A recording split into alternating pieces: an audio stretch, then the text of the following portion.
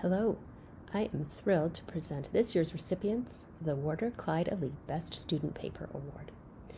Warder Clyde Allee was an ecologist who studied group behavior in aquatic and terrestrial animals, perhaps best known for the Allee effect, a positive relationship between population density and individual fitness.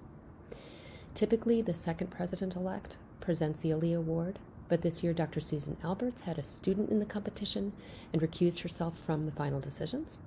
So as a member of the judging committee, I am pleased to announce these awards and honor our outstanding young scientists. Students who presented in the Allee sessions have not yet or have just recently received their PhD. They first submitted an extended abstract describing the work they wanted to present for the award, and from those, a committee of 6 judges selected 18 presentations, which we then watched and evaluated on Tuesday in 3 excellent sessions. We scored those presentations on the strength of the question, the potential impact of the results, and the quality of the presentation itself. The judges were so impressed with the quality of the research and the presentations this year, and we had a difficult time selecting only one speaker to receive the award. So we are pleased to award the Best Student Paper to 2 individuals whose work exemplifies 2 very different approaches to the science of animal behavior. We are also pleased to award an honorable mention to a 3rd presenter.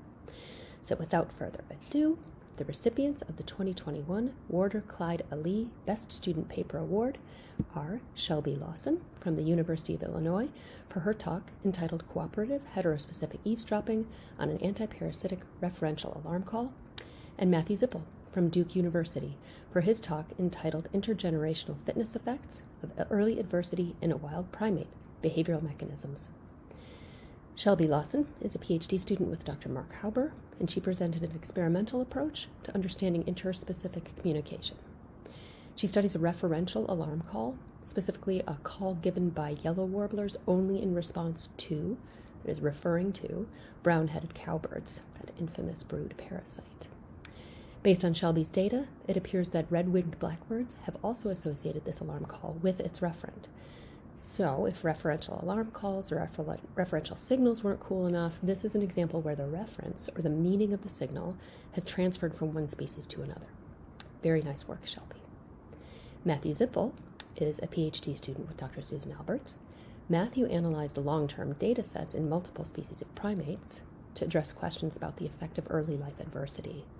He showed that females who experience adversity early in life transmit those harmful effects to their own offspring, even if those offspring themselves don't experience similar adversity.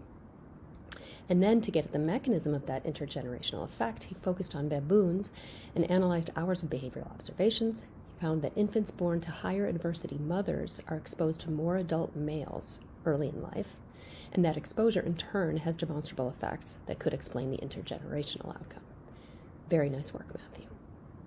And finally, we would also like to give an honorable mention to Win Hongjamraslip from UCLA for his talk entitled Studying Migratory Behavior in Parading Shrimps to Inform Conservation and Ecotourism Management. Win's PhD advisor is Dr. Daniel Blumstein.